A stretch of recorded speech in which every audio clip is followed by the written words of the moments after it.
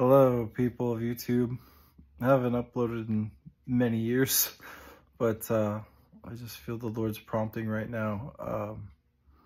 I don't know what will become of this, but, I have videos from several years ago where he was telling me, I really need to put it out there. And so I did, and we'll do it again now.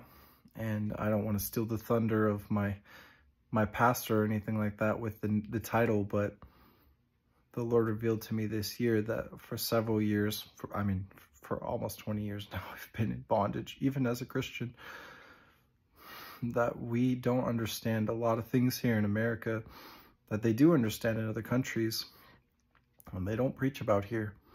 And while we still may get the preaching about Jesus and salvation and grace and whatnot, do not unwrite the spiritual laws and bonds and agreements that we make by sinning and doing other things. We open doorways that we aren't aware of. We bring ourselves into bondage and into strongholds that we don't even know of until maybe God reveals it to us later. And I was married to a succubus for, I don't know, maybe a decade. And it wasn't until that process of having a spiritual wife was truly robbing me of vital essences and fluids that eventually were killing me off this last year, that the Lord revealed it to me that what was happening and what it was. He really broke me. And I just wanted to come on and talk about that specifically because there's probably a lot of other people that are under a similar bondage and they don't even realize it, like a sexual or a lust spirit or something like that. It's not always just your physical being, your human nature or anything like that, especially if you're a Christian and you're fighting against these things because you want to be close to the Lord. You can't be close to the Lord.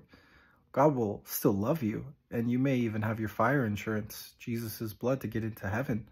But unless you're pleading the blood and consecrating yourself and ridding your spirit, your body of these spirits, because you can be a Christian and still be ridden by spirits, by demons, all kinds of unclean spirits and watchers and monitoring spirits that report back. I mean, gosh, there's just such a spiritual world around us that people are unaware of here in America. And how would they know? How would they know otherwise?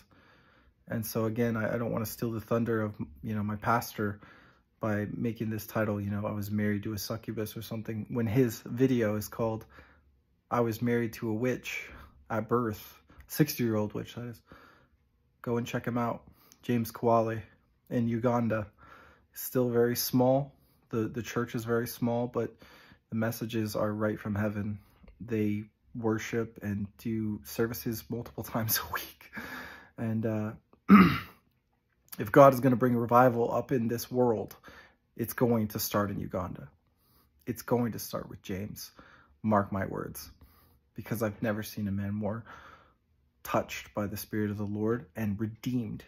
Because there's no greater power in this world that the Lord can use for his good than the people who were sold out for the dark and doing evil things, because they know all of their inner workings. They know all the ways they operate, when they operate, and how. And they can teach us how to combat it, intercede for other Christians, this entire world. This is where revival starts. Check out James.